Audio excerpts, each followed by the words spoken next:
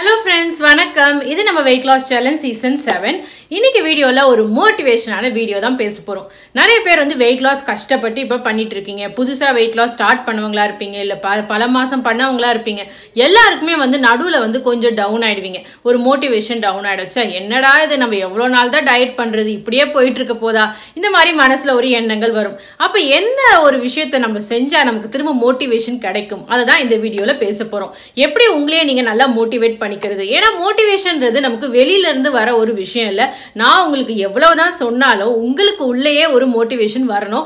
அதுதான் உங்களுக்கு ரொம்ப நாள் அது அப்படியே கண்டினியூ பண்ண ஹெல்ப் பண்ணும். சோ அப்படி உங்களை தினமுமே எப்படி மோட்டிவேட் பண்ணிக்கிறது அததான் இந்த வீடியோல பார்க்க போறோம். நான் நம்மளோட இன்ஸ்டாகிராம்ல அப்புறம் யூடியூப் கம்யூனிட்டி போஸ்ட்ல இந்த கேள்வி கேட்டிருந்தேன். நிறைய சப்ஸ்கிரைபர்ஸ் அவங்க வீட்டுல அவங்க என்னெல்லாம் செய்வாங்க அப்படின்றத நம்மகிட்ட ஷேர் பண்ணிக்கிட்டாங்க. சோ அதெல்லாம் சேர்த்து உங்களுக்கு ஒரு நல்ல வீடியோவா கொடுக்கலாம் அப்படின்னு தான் இந்த வீடியோ. சோ யாரெல்லாம் மோட்டிவேஷன் இல்லாம ரொம்ப ஃபீல் பண்ணிட்டு இருக்கீங்களோ கண்டிப்பா இந்த வீடியோ பாருங்க. உங்களுக்கு நல்ல டிப்ஸ் இந்த வீடியோல இருந்து கிடைக்கும். ஓகே ஃப்ரெண்ட்ஸ், வாங்க இப்போ நம்ம வீடியோக்குள்ள போலாம். Welcome to letstalknila. முதல் விஷயம் அது என்ன அப்படின்னா வெயிட் லாஸ் பண்றது ஈஸி கிடையாது, கொஞ்சம் கஷ்டம்தான். ஆமா, வெயிட் லாஸ் பண்ற எல்லாருக்குமே ஸ்டார்டிங்ல அது கஷ்டமா தான் இருந்திருக்கும். அதனாலதான் அதை தாண்டி வர்றது எப்பயுமே கஷ்டமா இருக்கு. ஸோ நீங்க வந்து வெயிட் லாஸ் ஆரம்பிச்சிருக்கீங்க அப்படின்றப்ப நமக்கு என்ன தோணும், நமக்கு முன்னாடி இருக்கவங்களா ஆஹா இவங்களுக்குன்னா இவ்வளவு ஈஸியா எடை குறைஞ்சிருச்சு, அவங்களுக்கு சூப்பர்ப்பா மோட்டிவேஷன் ஸ்டோரியில எவ்வளவு சூப்பரா எடை குறைச்சிருக்காங்க, நமக்கு மட்டும் இவ்வளவு கஷ்டமா இருக்கு. இந்த நமக்கு மட்டும் அப்படின்ற ஒரு வேர்டை எப்பயுமே ஞாபகம் வச்சுக்கோங்க. அது உண்மை கிடையாது. ஏன்னா உங்களை மாதிரி தான் எல்லாருமே கஷ்டப்பட்டு தான் இந்த லெவலுக்கு ரீச் பண்ணிருக்காங்க. சோ நம்ம வெயிட் லாஸ் ஸ்டார்ட் பண்ணும்போது ஸ்டார்டிங்ல நிறைய கிரேவிங்ஸ் இருக்குங்க. நம்ம முறுக்கு சாப்பிடலாமா, சீக்கிரம் சாப்பிடலாமா, சிப்ஸ் பேக்கெட் வாங்கி சாப்பிடலாமா, இன்னைக்கு ஒரு நாள் ஐஸ்கிரீம் சாப்பிடலாமே, இன்னைக்கு ஒரு நாள் கொஞ்சம் எக்ஸ்ட்ராவா ஒரு சப்பாத்தி சாப்பிட்டுருவோமே, எனக்கு இன்னைக்கு கால் வலிக்குதுப்பா ஒர்க் அவுட் பண்ண முடியல, இந்த மாதிரி சில விஷயங்கள் எல்லாருக்குமே ஸ்டார்டிங்ல இருக்கும். அதை தாண்டி தான் இப்ப வெயிட் லாஸ் பண்ணிட்டு இருக்காங்க. ஓகேங்களா? சோ நீங்க மட்டும் கஷ்டப்படல, உங்களுக்கு மட்டும் இது டஃபா இல்ல. உங்களை மாதிரி நிறைய பெண்கள் நிறைய ஆண்கள் வெயிட் லாஸ் பண்ற எல்லாருக்குமே அது டஃபா தான் இருக்கும். பட் ஒன்ஸ் அதை கடந்து வந்துட்டீங்க, உங்க லைஃப் ஸ்டைலே மாறிடுச்சுன்னா அதுக்கப்புறம் அது ஈஸி. ஓகேங்களா? ஸோ வெயிட் லாஸ் வந்து கஷ்டம் தான், ஈஸி கிடையாது. அதை மைண்ட்ல வச்சுக்கோங்க. நம்மள மாதிரி நிறைய பேர் கஷ்டப்பட்டுட்டு தான் இருக்காங்க அப்படின்ற ஒரு எண்ணமே நம்மள பயங்கரமா மோட்டிவேட் பண்ணும். ஸோ இதுதான் ஃபர்ஸ்ட் பாயிண்ட். அதுக்கு அடுத்து ரெண்டாவது விஷயம், உங்ககிட்ட பழைய போட்டோஸ் இருக்கா?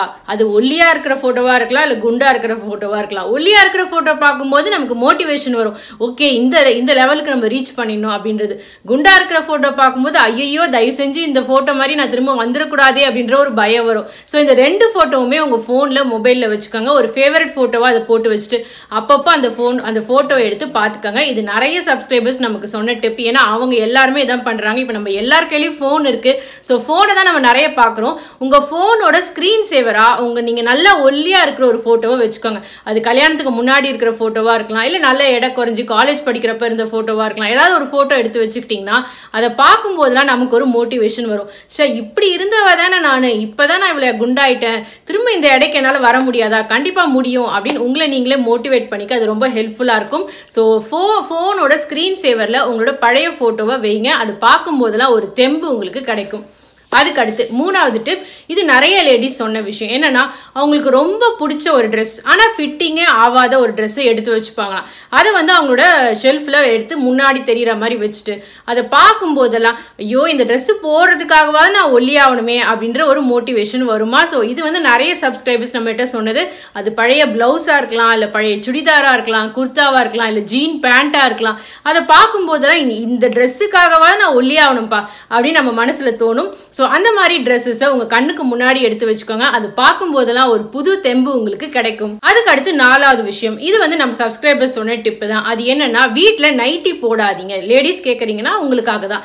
வீட்டுல நைட்டி போடாதீங்க. நைட்டி போடும்போது நம்ம எவ்வளவு குண்டா இருக்கும் நமக்கு சுத்தமா தெரியாதுங்க. நைட்டி அப்படியே ஒரு உர மாதிரி நம்ம கவர் பண்ணிப்போம். ஸோ மார்னிங் டைம்ல நீங்க மோஸ்ட்லி சுடிதார் இல்லைன்னா பேண்ட், டாப்ஸ், நைட் சூட்ஸ் இந்த மாதிரி போட்டுக்கோங்க. இதை போடும்போது நம்ம உடம்போட வளைவு நெளிவு எல்லாமே நமக்கு தெரியும். ஜென்ரலா லேடிஸ்க்கு மிரர் முன்னாடி நிக்கிறது ரொம்ப பிடிக்கும்ல. ஸோ மிரர் முன்னாடி நின்று நம்ம பார்க்கும்போது என்னடா இவ்வளோ குண்டா இருக்குமே, இன்னும் கொஞ்சம் ஒல்லியானா நல்லா இருக்குமே அப்படின்ற எண்ணம் நம்ம மனசுல வரும். ஸோ எப்பெல்லாம் நீங்க கண்ணாடியில பாக்குறீங்களோ அப்பெல்லாம் உங்களுக்கு வந்து அந்த எண்ணம் வரும். ஸோ முடிஞ்ச வரைக்கும் நைட்டில இருக்காதீங்க. அது மட்டும் இல்ல, நைட்டில இருந்தோம்னு வச்சுக்கோங்களேன், நம்மளுக்கு எக்ஸசைஸ் செய்யறதுக்கு வாக்கிங் போறதுக்குலாம் ரொம்பவே சோம்பேறித்தனமா இருக்கும். நான் நிறைய தடவை இதை ஃபேஸ் பண்ணியிருக்கேன். ஸோ நைட்டின்றது ஒரு கம்ஃபர்ட் ட்ரெஸ். அதை வந்து நைட்டு தூங்குறதுக்கு மட்டும் வச்சுக்கோங்க.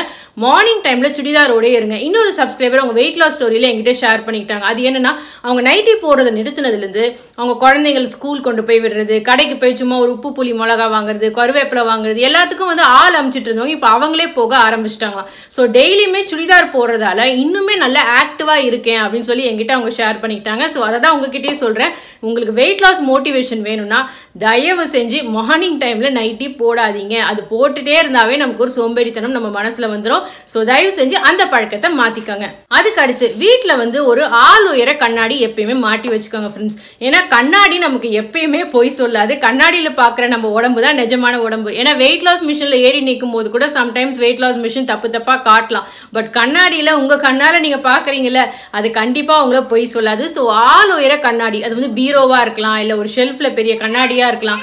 அந்த மாதிரி கண்ணாடி எப்பயுமே வச்சுக்கோங்க வீட்டில். அது பார்க்கும்போதெல்லாம் உங்களுக்கு வெயிட் லாஸ் பண்ணணும் அப்படின்ற ஒரு வெறி வரும். அதுக்கு அடுத்த டிப் வந்து இன்னொரு சப்ஸ்கிரைபர் நம்ம கிட்ட ஷேர் பண்ணிக்கிட்டது, பிரியா கார்த்திகேயன் சேனல். அவங்க ரெகுலராக நமக்கு கமெண்ட் பண்ணுவாங்க. அவங்க என்ன சொல்லியிருந்தாங்கன்னா, வெயிட் லாஸ் பற்றின வீடியோஸ் நம்ம நிறைய பார்க்குறோம். இந்த டயட் பிளான் நல்லதா, அந்த டயட் பிளான் நல்லதான்னு. பட் அவங்க சொன்னது வந்து வெயிட் லாஸ் ரெசிபிஸ் நிறைய பார்ப்பாங்களா. ஸோ உளுந்து கஞ்சியாக இருக்கலாம், இல்லைனா வந்து மில்லட்ஸில் எப்படி அடை சுடுறது, மில்லட்ஸில் எப்படி பணியாரம் செய்கிறது, இந்த மாதிரி ஹெல்த்தியான வெயிட் லாஸ் ரெசிபிஸ் நிறைய பாருங்கள். ஏன்னா மோஸ்ட்லி நம்ம யூடியூப்ல பார்க்குற ரெசிபிஸ் எல்லாமே மோஸ்ட்லி எதை பற்றி இருக்கும்னா, எப்படி மொறுன்னு வடை செய்கிறது, இட்லி அரிசி இல்லாமையே இட்லி எப்படி செய்கிறது, எப்படி பஞ்சு மாதிரி இட்லி செய்கிறது, இந்த மாதிரி நமக்கு நல்ல வாய்க்கு ருசியாக இருக்கிற ரெசிபிஸ் தான் நம்ம தேடி தேடி பார்க்குறோம். பட் ஒன்ஸ் நீங்கள் ஹெல்த்தியான ரெசிபிஸ் பார்க்க ஆரம்பிச்சிட்டிங்கன்னு வச்சுக்கோங்களேன், அதுக்கப்புறம் உங்கள் யூடியூப் ரெக்கமெண்டேஷன்லையும் அந்த மாதிரி வீடியோஸ் தான் நிறைய வரும். எப்பயுமே யூடியூப் நம்ம எதை தேடுறோமோ அதை தான் அடுத்தடுத்து கொடுக்கும்.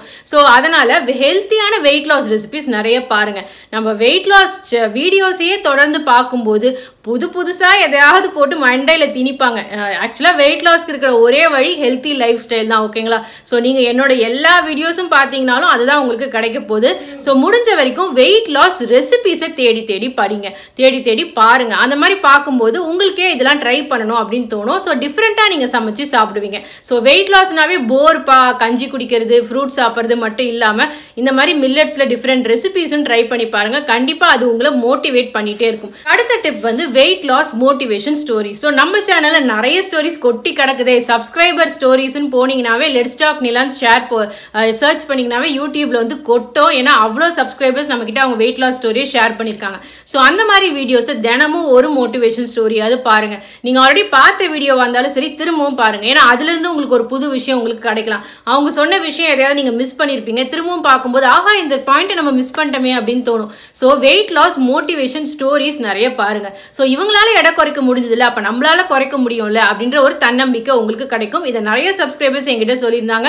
நாங்கள் எப்பெல்லாம் போர் அடிக்குதோ, எப்பெல்லாம் ரொம்ப ஃபீலிங்காக இருக்கிறோமோ, அப்போ இந்த மாதிரி மோட்டிவேஷன் ஸ்டோரியை பார்ப்போம். பார்த்தோன்னா ஓகேப்பா நம்மளால முடியும்ப்பா அப்படின்ற ஒரு மோட்டிவேஷன் எங்களுக்கு கிடைக்கும். ஸோ அதை தான் அவங்க ஷேர் பண்ணியிருந்தாங்க. ஸோ நிறைய சப்ஸ்கிரைபர்ஸ் எங்கிட்ட இன்ஸ்டால அதை தான் சொல்லியிருந்தாங்க. அதை தான் உங்களுக்கு கொடுத்துருக்கேன். அடுத்த டிப் வந்து, இப்போ நீங்கள் வெயிட் லாஸ் ஸ்டார்ட் பண்ணுறீங்கன்னு வச்சுக்கோங்களேன். ஒரு 2 நாள் டயட் பண்ணிவிட்டு உடனே வெயிட் மிஷின் மேலே ஏறி நின்று வெயிட்டு செக் பண்ணாதீங்க. நீங்கள் டயட் பண்ணும்போது எந்த டயட் பிளான் ஃபாலோ பண்ணாலும் சரிங்க, ப்ராப்பரான டயட் பிளான் நான் சொல்கிறது, ப்ராப்பரான டயட் பிளான் ஃபாலோ பண்ணும்போது அட்லீஸ்ட் ஒரு வாரத்துலேருந்து 2 வாரம் வரைக்கும் கண்டிப்பாக டைம் ஆகும். அந்த மாதிரி டைம் எடுத்து தான் உங்களுக்கு எடை குறையும். ஸோ அது வந்து கிராம் கணக்கில் குறைஞ்சாலும் சரி, அது உங்களுக்கு வெற்றி தான். ஏன்னா ஒவ்வொருத்தவங்களோட பாடியும் ஒரு மாதிரி இல்லை. ஸோ சில பேருக்கு ஒரு வாரத்தில் 1 கிலோ குறையலாம், சில பேருக்கு 1/2 கிலோ குறையலாம், சில பேருக்கு 100 கிராம் தான் குறையும். பட் நம்ம பாடி எப்படியோ அதை பொறுத்து தான் அது அமையும். ஸோ வெயிட்டை வந்து கான்ஸ்டண்ட்டாக செக் பண்ணிக்கிட்டே இருக்காதிங்க. இது வந்து நிறைய பேருக்கு ஒரு ஸ்ட்ரெஸ்ஃபுல்லான விஷயத்தை கொடுத்துருது. இந்த ஸ்ட்ரெஸ்ஸாலே நிறைய பேர் வெயிட் லாஸை கண்டினியூ பண்ண முடியாமல் போயிடுது. ஏன்னா அவங்க சொன்னாங்கப்பா இந்த டயட் பிளான் ஃபாலோ பண்ணால் வெயிட் குறையுன்னு சொன்னாங்கல்ல, எனக்கு ஏன் குறையல அப்படின்னு சொல்லி நம்ம ரொம்ப ஸ்ட்ரெஸ் ஆகிடுவோம். ஸோ தயவு செஞ்சு ஒரு வாரம் இல்லை அட்லீஸ்ட் 2 வாரம் எடுத்துக்கிட்டிங்கன்னா நல்லது. இல்லை அட்லீஸ்ட் ஒரு வாரம் கழிச்சாது எடை செக் பண்ணுங்கள். வாரத்துக்கு ஒரு நாள் மட்டும் வெயிட் செக் பண்ணி பாருங்கள். தினமுமே குளிச்சுட்டு எழுந்து நின்று வெயிட் ஸ்கேலில் பார்த்தீங்கன்னு வச்சுக்கோங்களேன், அது உங்களை ரொம்ப வந்து மோட்டிவேட் பண்ணாது, உங்களை டீமோட்டிவேட் தான் அது பண்ணும். ஸோ கான்ஸ்டண்ட்டாக வெயிட் செக் பண்ணவே பண்ணாதீங்க. அந்த மாதிரி இருந்தீங்கன்னாவே நீங்கள் ரொம்ப தன்னம்பிக்கையாக தெம்பாக இருப்பீங்க. ஸோ வந்து நீங்கள் எப்படி என்ன பண்ணுங்கன்னா, ஒரு வெயிட் லாஸ் டயட் பிளான் ஆரம்பிக்கிறீங்கன்னா முதல்ல ஃபர்ஸ்ட் வெயிட் செக் பண்ணிடுங்க. அதுவும் எப்படி செக் பண்ணணும்னா வெறும் வயிற்றுல காலையில் குளிச்சுட்டு இல்லை பல் தொலைக்கிட்டு எழுந்து நின்று பாருங்க. அதுதான் வந்து நல்ல வெயிட், அதுதான் கரெக்டான வெயிட். நீங்கள் மதியம் செக் பண்ணுறது, நைட்டு செக் பண்ணுறது இதெல்லாம் கரெக்டான வெயிட் கிடையாது. ஸோ ஏர்லி மார்னிங் நீங்கள் செக் பண்ணுறதா கரெக்டான wait. So weight loss diet plan start பண்ணும்போது ஃபர்ஸ்ட் நீங்கள் ஒரு வாட்டி செக் பண்ணிட்டு அதுக்கு அடுத்து அதே மாதிரி ஒரு 7 நாள் கழிச்சு இன்னொரு நாள் விடிகாத்தால ஏறி நின்று பாருங்க. அதுதான் உங்களோட கரெக்ட் வெயிட். ஸோ ஓகேங்களா? ஸோ இந்த மாதிரி வாரத்துக்கு ஒரு வாட்டி செக் பண்ணிக்கோங்க. அப்போ உங்களோட வெயிட் லாஸ் உங்களுக்கு கரெக்டாக கிடைச்சிரும். ஸோ இதுதான் நான் சொல்லணும்னு நினைச்சேன். சரி, ஓகே ஃப்ரெண்ட்ஸ், இன்னைக்கு சொன்ன டிப்ஸ் எல்லாம் உங்களுக்கு யூஸ்ஃபுல்லாக இருந்ததா? கண்டிப்பாக இருந்திருந்தா நம்ம சேனலை சப்ஸ்கிரைப் பண்ணிக்கோங்க.